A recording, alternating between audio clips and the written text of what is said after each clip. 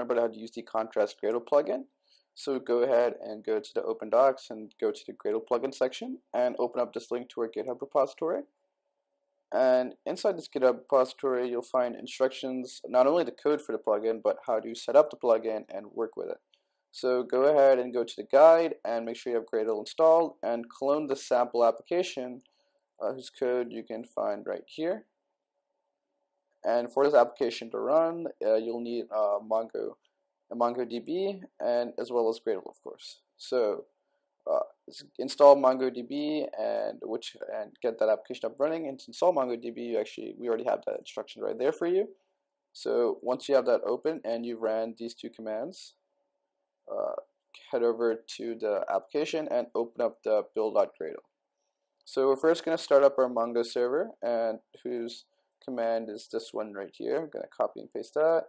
So I actually already have MongoDB already running, so which is why I get this message right here. But if you don't, you should see a message like success, MongoDB is running, or you started the server.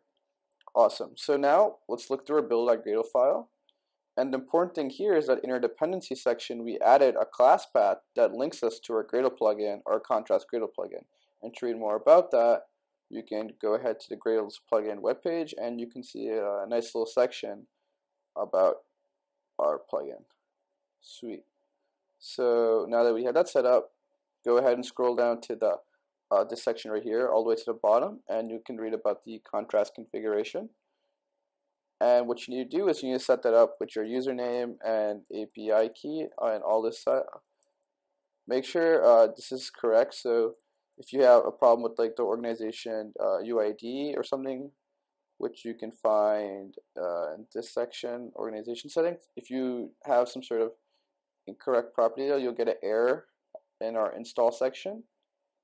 So usually if there's any errors in this part, it's because you don't have these parameters correct. So now we're just going to name this my test app and my test server. Awesome. So that's it. That's all the edits that whatever that we really need to do. And now go down and we're going to run this application. So go ahead and run this command right here, Gradle build contrast install. So sorry about that.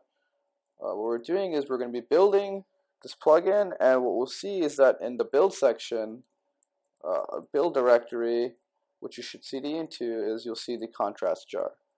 Awesome. Now scroll down and copy this command right here.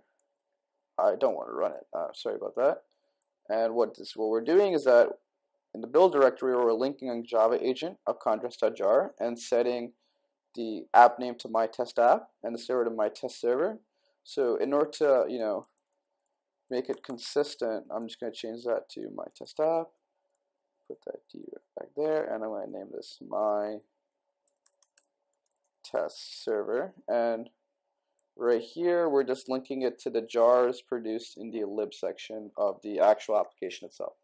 So go ahead and run that. And we're opening up in contrast. This step might actually take a couple of seconds. So it looks like the application is up and running. So if you just go to the localhost 8080, you should see this app. And just go around and play around with it, clear, filter or whatever. And so you might notice that there's actually no data loaded here. That's because we ran our command in the build directory. So if you could just cd out and change the Java 8 directed target /, and that should be fine. But you can actually read about those instructions in this part of the directions. So now that we have that up and running, go ahead and add an application and go to step 4. You should see our app right here, and you can just go ahead and add that application. Perfect. And you'll see it right here, my test app. And if you apply your license, you can analyze its vulnerabilities and such. And that's it. That's today's video. Thank you and goodbye.